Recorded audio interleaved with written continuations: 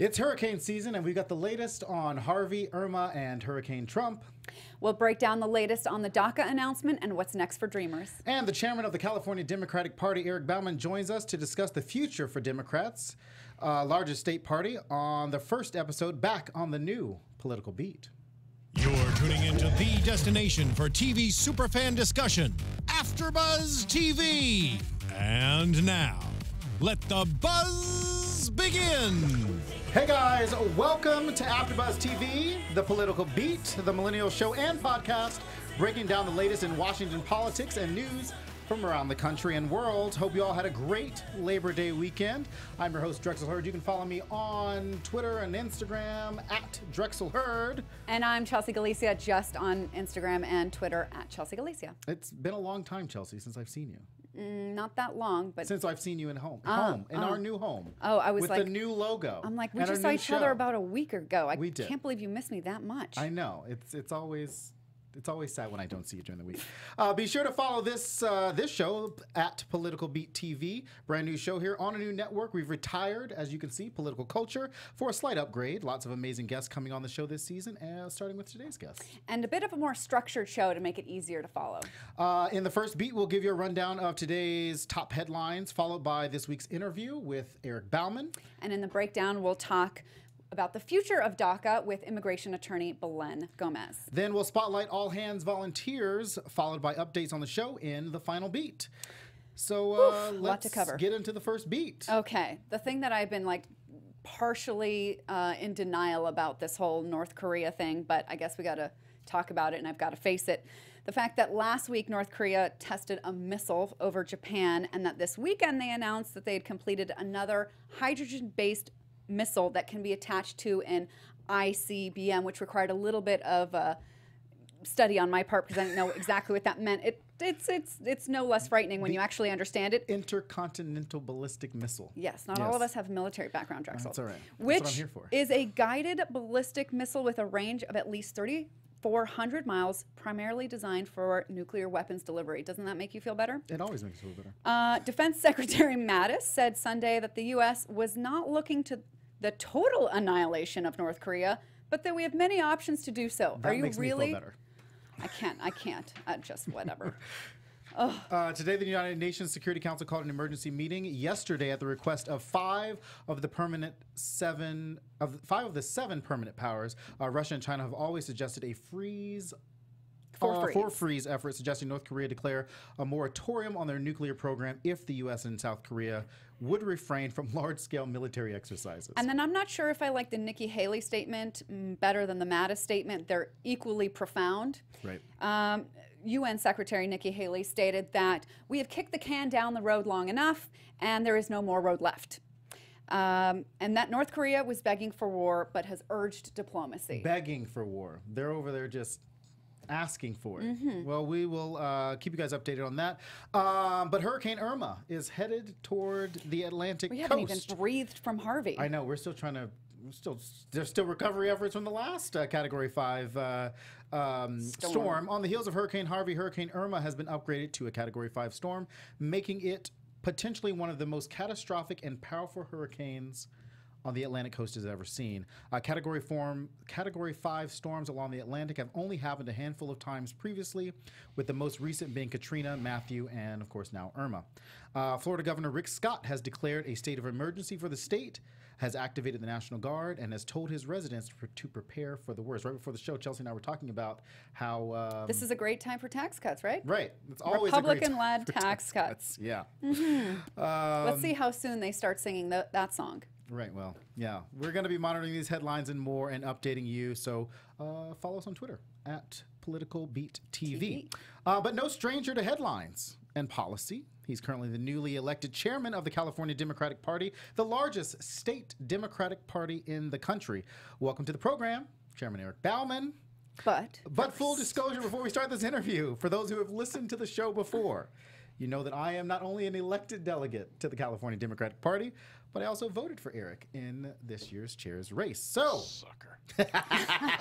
So let's start with the chair's race because I was there in Sacramento. It was great. It was my first one, and was very proud to obviously support Chairman Bauman in the race. After a presidential primary, Eric, that pitted traditional Democrats against the left flank.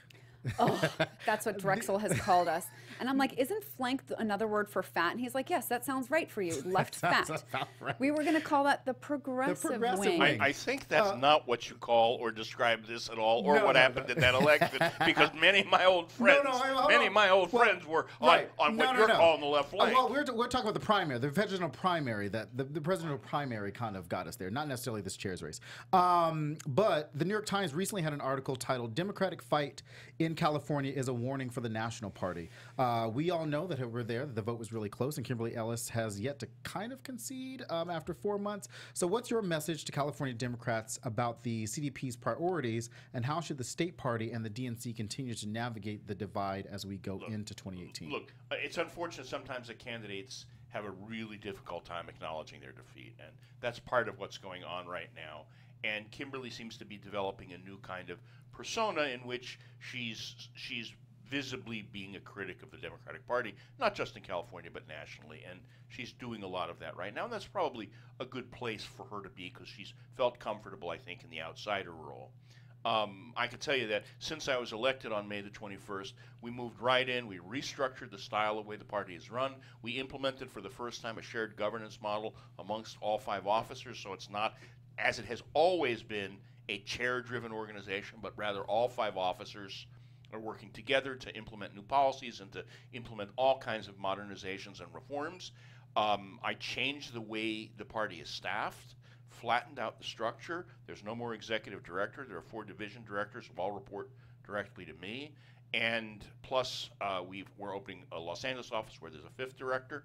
And so we're moving the party in a different direction that way.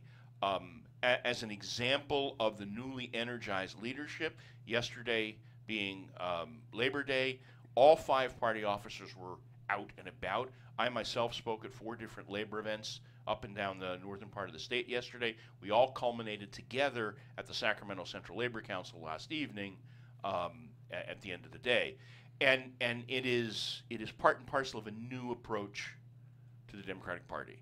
You know, being a little bit different, as somebody who started out as an activist many years ago, became the president of a Democratic club, grew it from 220 members to 1,143 members, then eventually got elected chair of the LA Democratic Party, where I built it from an organization that had a $50,000 a year budget and a 1 half-time employee to an organization that has a $2.5 million budget and 6 full-time employees and grows, expands and contracts as the season warrants. It's the kind of thing that set me up for this, and then, of course, 8 years being the vice chair. There's a lot of work healing people. But the first true and real major step was the executive board meeting, the first executive board meeting of the California Democratic Party, which occurred a little over a week ago.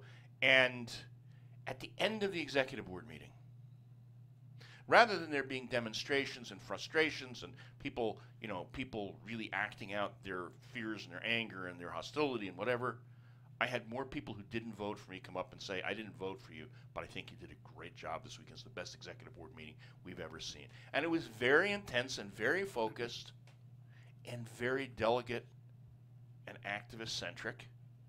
And it's part and parcel of a belief that our party here in California, which is the most successful state party in America, still has to adapt and modernize and change.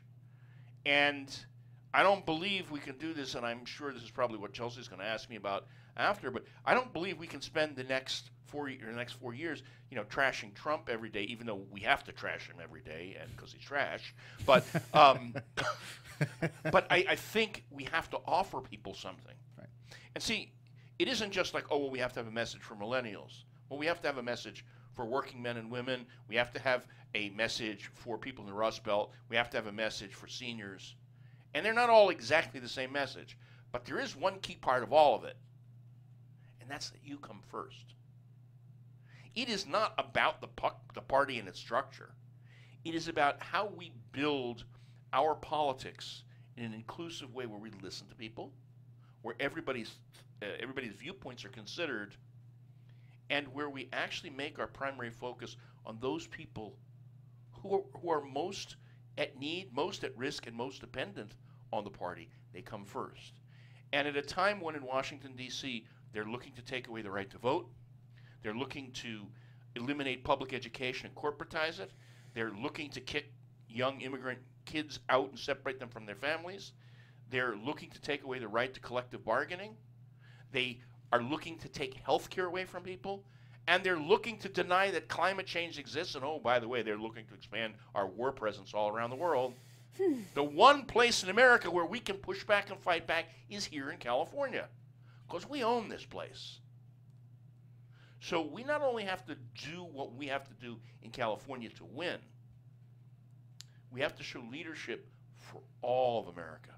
Because I can tell you, I've been all across the country campaigning, and I know from the feedback that I get in mail and Facebook and Twitter how people react. They look to California for hope. And the last thing I'll say, because I know you want to ask me other questions, every Democrat who's been elected president since and including Franklin Delano Roosevelt, with one exception, everyone has run on a platform of one thing: hope.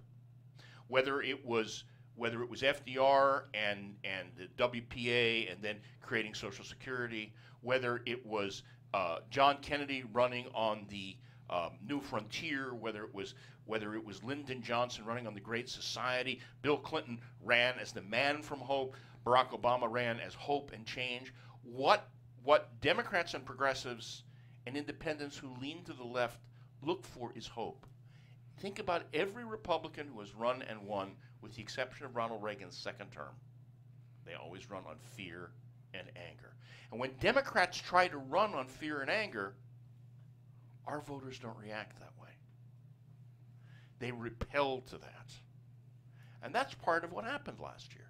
We did not put forward this positive message. We actually have plenty we could say, right? My assistant is 26 years old. He served in the military. He had full GI Bill to pay for his tuition at college, but he has $26,000 in debt from student loans to pay for his living expenses. Yeah. That's not America. No. Well, I do want to. There's a lot of you talked a lot about policies that the Democratic platform that California needs to lead on, and that we typically talk about. We talk a lot about on this show. So I want to talk about SB 562. Okay. Senator Lara's single-payer bill happening in California, recently endorsed by the CDP Executive Board at the last meeting in Anaheim. What are your thoughts on Speaker Rendon's decision to kind of sideline the bill in favor of creating a select committee to kind of study it? And then the follow-up question would be, well, and then from his standpoint, which is, how do you pay for something? Like, how do you explain that piece of it? Well, and I'll tell you, I've been a single-payer supporter for over 30 years. That's what drove me from, I'm a registered nurse, that's my background, and I got into politics because exactly healthcare reform. SB 562 is a great framework to start with. I support it fully. The funding mechanisms are not fleshed out as fully as they could be, but they can be fleshed out. And I'm hopeful that as the select committee works through it, they'll actually put the flesh on the bone, as they say. Now, the problem is that in the way we normally would think about how you fund single payer, if we were going to have it in California, we always calculate in the Medicaid, or Medi-Cal as we call it here, and Medicare dollars that go to Washington. This is what Rendon raised as such a big issue, because it takes, amongst other things, a thing called a Section 1115 waiver, which nobody believes that Trump and his administration will give us, which would mean that whole $2 billion, $2.25 billion, we have to find it somewhere else. Here's the bottom line. This is what I believe. As somebody that was a clinician for 12 years doing trauma-intensive care and ER nursing in inner cities, and then moved into running hospitals, and then became a regulator, because I was a deputy insurance commissioner for the state for 4 years, so I'm pretty qualified on how all this stuff actually works. If we give everybody insurance, it takes away a huge cost that we pay, because people don't get as sick, don't end up in the hospital at a point of last resort. And I'll give you a live example of a hospital that I was running where we had 2 kids come in with measles. We ended up with 16 kids with measles, 6 of whom ended up in the intensive care unit. Something that could have been prevented with vaccines that cost, a couple $100s at most, ended up costing the community tens of thousands of dollars because all of these kids were uninsured. They were the kids of farm workers because it was an agricultural county. So while some of it is self-healing, some of it does require a lot of additional money, and taxes have to be brought in it. And the money that employers currently pay to insurance companies has to come back to us. What we know is that insurance companies take anywhere from 24 to 34% of our premium dollars, and it goes to things like advertising, it goes to things like commissions, it goes to things like paying stockholders, profit.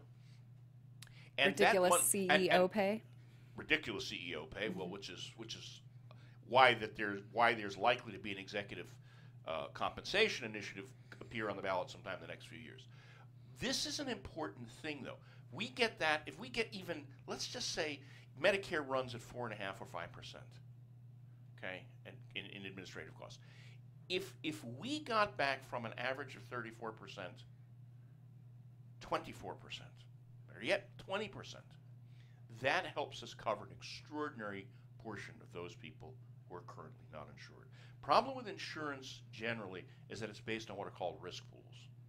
And so for somebody my age, and I'm a couple of years older than you, I need people like you in the pool because theoretically you're not going to get sick and I'm likely to get sick, heaven forbid. So it's about balancing risk, right? And that's why we're subsidizing healthcare so that young people are in the pool. I just want to get the insurance companies the hell out of the way. Makes sense to me. All right, so let's talk about my favorite subject, or one of them, campaign finance. Lots of fellow progressives and some Democratic socialists are really pushing this clean money campaign, dark money out of California politics. And recently, a judge invalidated a public finance campaign law that voters had passed, or no, wait, Brown had signed, and the court said that we can't do that because of Prop 73, which says that the state cannot use taxpayer money for. I don't think it's Prop 73, but whichever. That was what. What did you think about that logic and what's going to go next? So let's back up on this whole issue. First of all, I mean, I kind of think it's nice to be able to use the devil's money to do God's work, as the expression goes. I mean, I personally would like to be able to take the oil company's money and use it to fight climate change, but that's a whole other story. I think the first and foremost, the simplest reform that we should and must have is 100% disclosure within 24 hours of any contribution over $100 on the internet. Period. Should be no dark money groups, should be no nonprofits that get to evade it. Second thing is, I think public financing of campaigns can and should be doable. We do it in the city of LA. The problem is the judiciary has been stacked against it for a while. In Arizona, they implemented a taxpayer-funded campaign funding law, and the United States Supreme Court threw it out.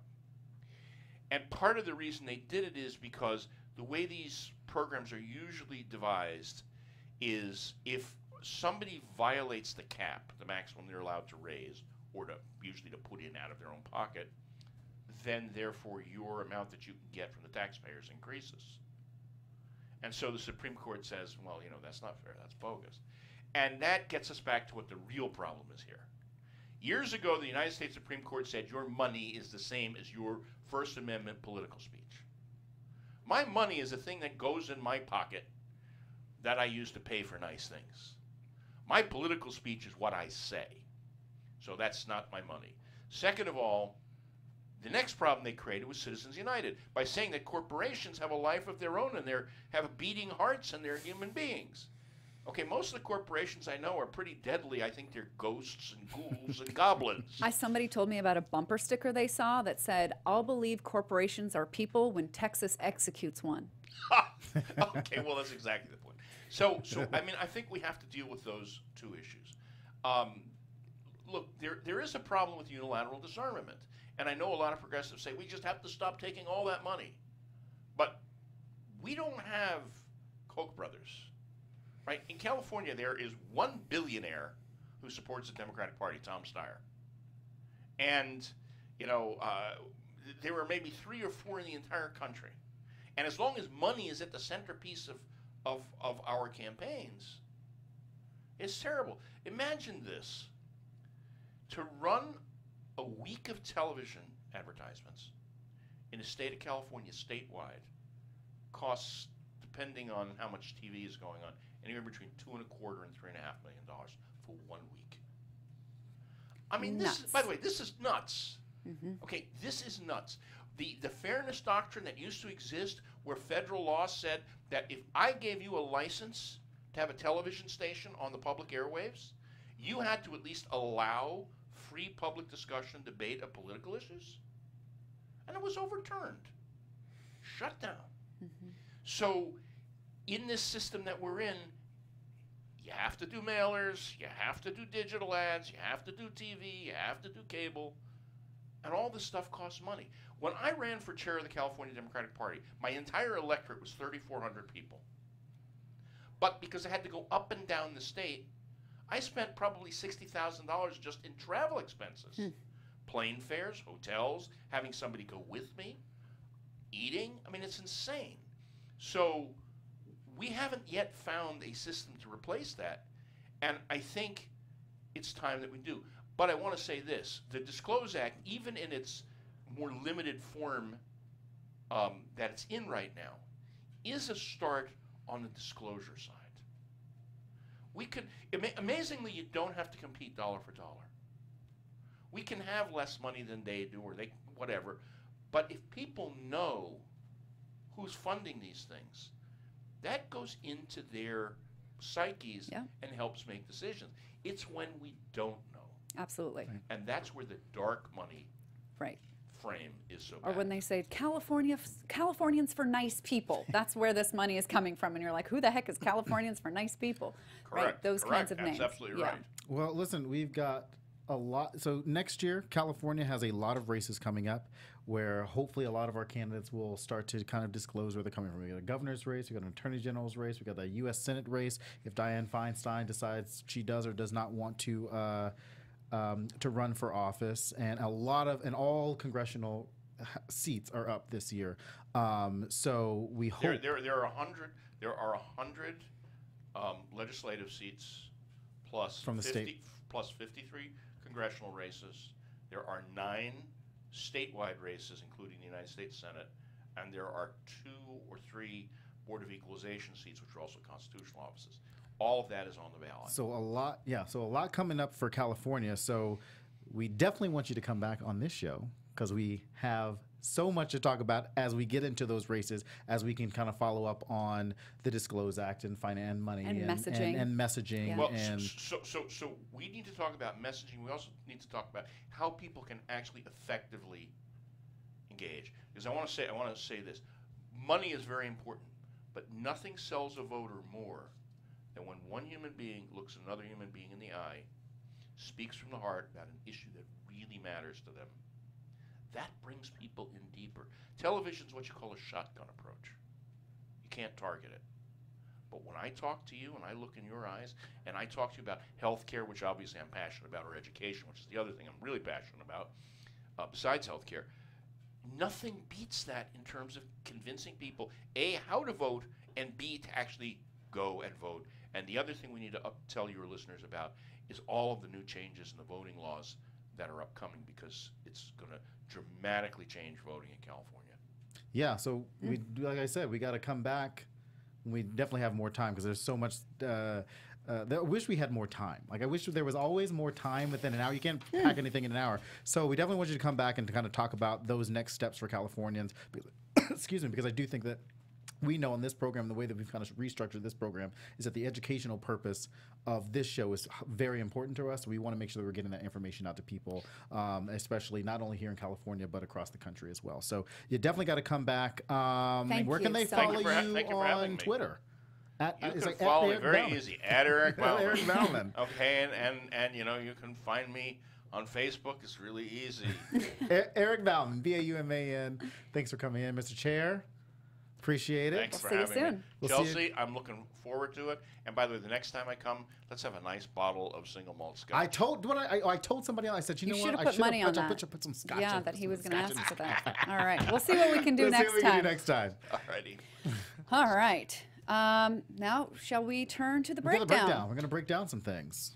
So each week in the breakdown, we'll talk about some policy or political situation and try and bring some additional clarity to it. Yeah, so today was the final day in the final day that the White House had to decide whether or not to renew the Deferred Action for Childhood Arrivals, or DACA. For those that don't know, Chelsea, can you give us just a quick overview of DACA? Yes. All right. So like Drexel said, it is the deferred action for childhood arrivals, and it was an executive order by the Obama administration in 2012 because Congress wasn't really moving much on immigration at all, and it basically allowed the children brought here by their parents undocumented to work and study here if they sort of registered. And they would get a 2-year period of deferred action, which was renewable every 2 years, unless they did something to violate the terms. It has thus far affected 800,000 individuals, as far as I know, who have signed up for it and applied for deferral. And President Obama tried to actually expand it in 2014, but then was faced with a bunch of lawsuits from Republican states. And those lawsuits went to the Supreme Court, which at the time was short of one justice, and we landed on a 4-4 tie, which kept an injunction in place up to this time. And then Jeff Sessions, we know, has deported, even without this announcement today, at least one Dreamer already. And that was back in June. Right. Yeah. So where, that's where we are. So now we're at where we are. Where are we right now? As of today, the Donald Trump and the Trump administration decided to end the Obama administration's executive orders on DACA, but with a 6-month delay. They were like, yay. So Congress hasn't figured this out in decades, Right. but they're going to figure it out in 6 months. Right. Because these are people that Trump loves, so he says. And so... And has great heart for. Right. But the crazy thing about it is that for the past 2 weeks, or since we had kind of been gearing up to this point, Republicans like Paul Ryan, John McCain, Jeff Flake, Orrin Hatch, business leaders had all pressured the White House to save DACA, with Lindsey Graham and Dick Durbin putting forth emergency legislation that Trump and the DOJ had suggested Congress put forth. Lindsey Graham today said, to Dreamers, you've done nothing wrong. You came here as children. You've contributed to society, which is really crazy to me because I'm like, if Republican leaders really wanted to push this legislation through, right now they're worried about the tax bill right now.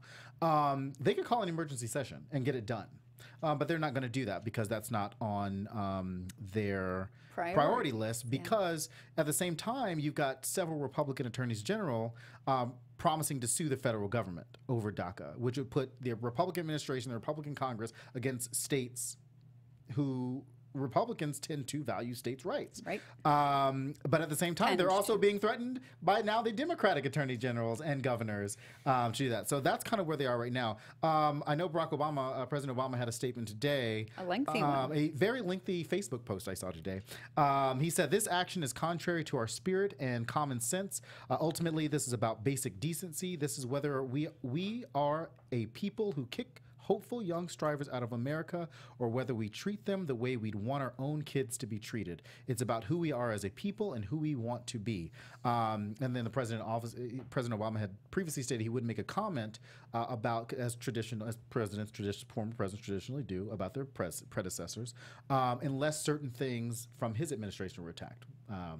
Such as Affordable this. Care Act, Yeah. DACA. So now here's that. That's where we are right now. So Democrats have said that Dreamers are not a bargaining chip. However, Republicans will need Democratic votes to help raise the debt ceiling by the end of the month, so they may end up being a bargaining chip. chips. So, like, what does it all mean to us other than what we just kind of told you? Here to talk a little bit more about that via Skype is immigration attorney Belen Gomez. Hi, Belen. Thanks for joining us. Hi, thanks for having me. All right, let's dive right in. This announcement today, what does it mean for immigrants in this country?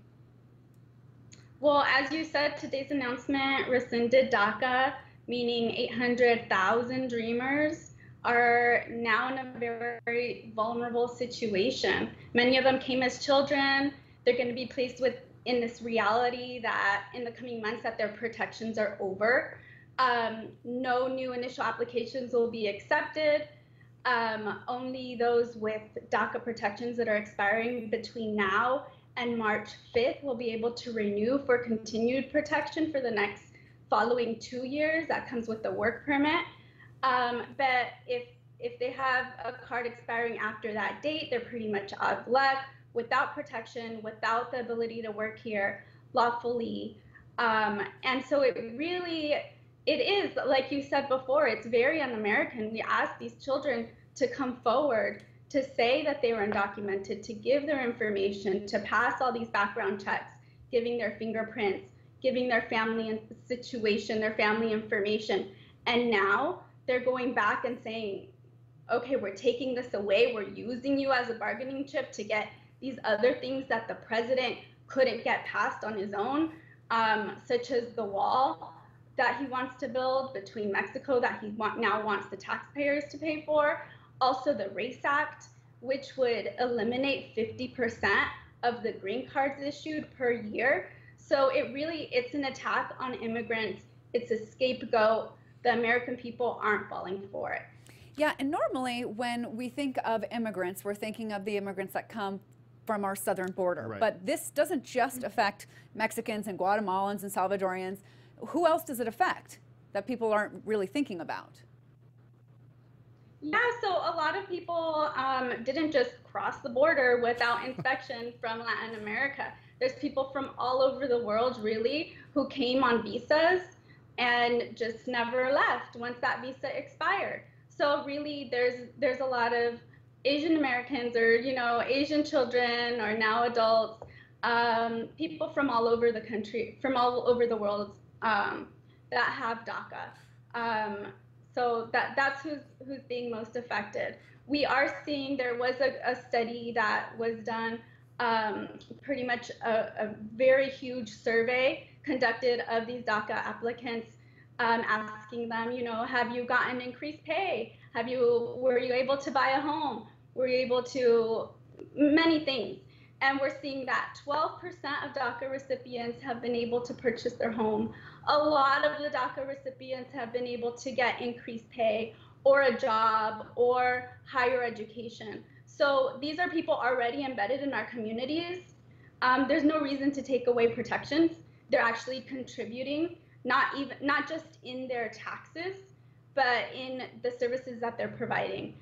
One of the justifications that was false that Jeff Sessions gave today was that these young people are taking away other people's jobs.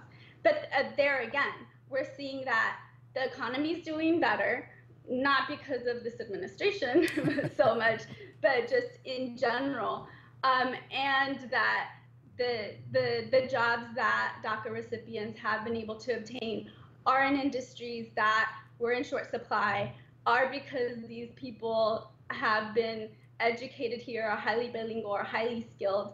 I personally know some people who have been able to go to law school without papers and not obtain any help from the government, any help, any types of benefits.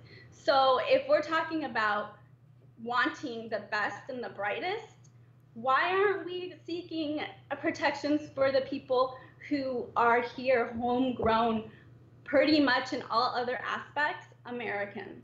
Absolutely. So what are the next steps for those who are affected by DACA? Obviously, there's going to be a little bit of a grace period. So what are the next steps for them? And then who can they contact, to kind of help them through these next few months until Congress actually legislates? Yeah, definitely. So I would encourage anybody, especially who has a removal order or had a case open previously in the immigration courts, to seek an immigration attorney as soon as possible.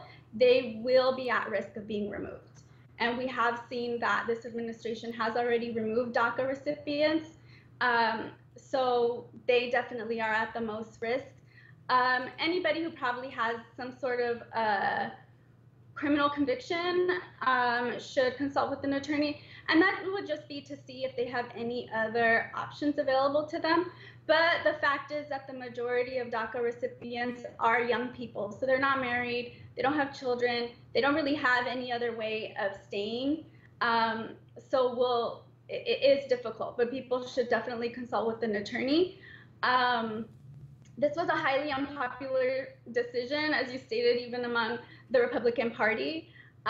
So the problem that the president is faced is that he was frustrated with not being able to complete many of the things he would like to.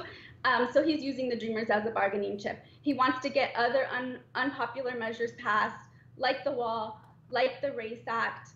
And so what we're seeing is an assault on immigrants, scapegoating them for problems that the president thinks that we're having. Aside from those individuals seeking help from experienced immigration attorneys, what other people can do, like allies, a lot of the DACA people are also from mixed families, so they have people in their families who are born here, are citizens, and so really what we would see is the tearing apart of those families. Is aside from seeing an immigration attorney, their families, their allies could help and support, push their representatives to pass a DREAM Act without all that other garbage. So why should Americans pay for a wall that's not necessary? Why should we cut green cards when we see that, lawful immigration is, really benefit, helping the U.S. economy? So those are some things that we can do. Internally, each state has, like, for example, in California, adopted its own measures. Locally, people can try to make their cities sanctuary cities. So there's different types of ways to go about it. Some states are suing the government because it's affecting their state in a negative way. So there's a variety of measures, but definitely people should seek the help of a licensed attorney. We don't want to see people falling prey to notaries, notarios, people who don't really know much, because we as attorneys see people's cases get ruined when they don't get the help from somebody who really knows what they're talking about. Well, that is a lot to digest, and I know a lot of my friends are dreamers. I know a lot of their friends are dreamers, so this is obviously something that that we will, that's not only affecting people who are affected by DACA, but friends and family as well. So we definitely want to thank you for your insights on this, Belen, and taking the time out to chat with us about this. And if somebody wants to get your advice, where can they find you? At the law office of Belen Gomez, and I could be reached at 714-449-1581. You could find me on social media, on Facebook, Law Office of Belen Gomez, Instagram, Twitter, all that stuff. So thank you so much, and thank you for all you do. Thanks so much. Thanks for having me. I was Chris Kobach today, Kansas Secretary of State today. He said he was on the news today, and it was really weird. And he said something like, these people can just go back and then come back in, like they could just, like they can go home. He said they could go home. Oh. And they can just. I was like, go home. Home is where the heart is. And I literally, I was like, go home where? Right. These kids don't know what home is. America it was just really odd to me that he would say that. So thanks to Belen for that information. And now the spotlight. All right, so going back to, well, let me first introduce what the spotlight is. It's where we're going to highlight a person, an organization, or something that we think that the viewers should check out. And this week... And listeners. Oh, viewers yes, and of course. Listeners. We got to come up with one word that encompasses both. But be that as it may, this week we want you to check out All Hands Volunteers. They're a nonprofit that's on the ground in Texas, helping with the rebuilding efforts following Hurricane Harvey. They're a volunteer-powered disaster relief organization dedicated to rebuilding hope all around the world, not just this country, after parts have been hit by natural disasters. Over the last 12 years, they've helped 39,000 volunteers give 200,000 days of work and impacted 500,000 people. And this is the fourth time that All Hands Volunteers has been on the ground responding to Gulf Coast region disasters just in the last 2 years alone. They've got teams in Houston right now working to assess the damage, the need, out with chainsaws clearing debris, talking to homeowners. So they're there on the ground with the people, and they are supported by a lot of big names, some of which you would recognize, and some are which like people would normally give money to, like the Red Cross, which has recently come sort of under fire and scrutiny for questionable ways in which they handle their money. But even the Red Cross handles donates to All Hands Volunteers, and so you may want to give your money to All Hands Volunteers directly. And it's also supported by another nonprofit that's very near and dear to my heart, the Happy Hearts Fund, which was started by Petra Nemkova to help rebuild schools that have been struck by natural disasters all around the world. I know her, I admire her, I trust her, and if her organization is giving as much money as the disclosure forms say, and she believes in this cause, then I'm confident in endorsing them. So I hope you'll check them out. Go to hands.org. That's a great website. I know. And I know we have a clip of a photo of the actual splash page for All Hands. And if you go to that website, you can not only donate, but you can sign up to volunteer. That'd be great. It's a great organ. Like, I love these organizations because everybody thinks of the Red Cross and they don't necessarily think about the other organizations. Like Ruby Rose today had donated to a very LGBT specific. Not today. Had donated $1 million to a very specific LGBT hurricane relief fund because we know that a lot of the state money. A lot of these marginalized groups don't necessarily see that money. We think of families and homes that are being displaced, but we don't think about displaced youth who are. We don't think about homeless people. We don't think about displaced youth. We don't think about single. We think about a very standard families. Yeah. So check out All Hands Volunteers. So now we're in the final beat. That was fast. This was a action-packed show. Going forward here in the final beat, typically in this section, we're going to give some viewer feedback. So you can tweet at us at PoliticalBeatTV, or you can email us at thepoliticalbeattv@gmail.com. And Chelsea and I will be looking at that, and then we will be bringing that to the show, because coming up this season, you can look forward to us highlighting Democratic candidates across the country, like next week's guests from the California's 25th congressional district, running to replace the horrible Republican Steve Knight. Tell us how you really feel. Katie Hill, Democratic candidates Katie Hill and Brian Caforio are going to be on the show tomorrow. We have an announcement that's going to be coming out, so make sure to follow Chelsea and I and the show's Twitter pages and the AfterBuzz at AfterBuzz TV for that announcement tomorrow, because it's huge. We're very excited about it. It just came down today, so be sure to check that out tomorrow. We'll be joined by some of our favorite politicians, like Kentucky Secretary of State Allison Lundergan Grimes, who recently ran against Mitch McConnell. Yeah, we met her at Politicon this year. She's very nice. She's very sweet. She's Kentuckian. I wish she would send us some bourbon so we could drink on the show. So that's just putting that out there. Yeah, nice subtle way to put that out there. We've got journalists who will come on, organizations, and our favorite AfterBuzzers like Scott Moore and the host of The Trump Report, Christian Blatt. And starting Fridays next week, brand new segment. Our newest member of Team Political Beat, Brooke Solis-Taylor, will start giving you rundowns of the week on Fridays via our social media on AfterBuzz TV and Political Beat TV. Yeah, so it's kind of like how we'll give you the first beat, we'll give you the headlines, and then Brooke will finish out the week with the headlines that we couldn't get to. And it will be called The Buzz. So follow AfterBuzz TV on Twitter, Instagram, and Facebook for that. And, of course, don't forget to check out The Trump Report following this program if you're watching live. The Suits After Show, which I love that show on USA on Wednesday. And the new AfterBuzz Weekly, which starts on Fridays, which will give you guys a rundown of everything that's happened throughout the week here at AfterBuzz Network. Thanks to Chairman Eric Bauman and Attorney Belen Gomez for joining us on this week's show. Be sure to leave your comments on YouTube and subscribe to The Political Beat on Apple Podcasts. Chelsea, I'm so excited to be back with you. Yes. All right. We We'll made see it. you all next See you Tuesday. next Tuesday. Right here. On the Political Beat. See you then.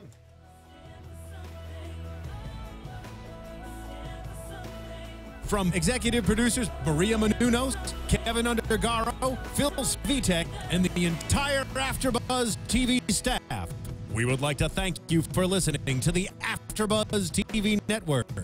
To watch or listen to other after shows and post comments or questions, be sure to visit AfterBuzzTV.com. I'm Sir Richard Wentworth, and this has been a presentation of AfterBuzz TV. Buzz you later. The views expressed herein are those of the hosts only and do not necessarily reflect the views of AfterBuzz TV or its owners or principals.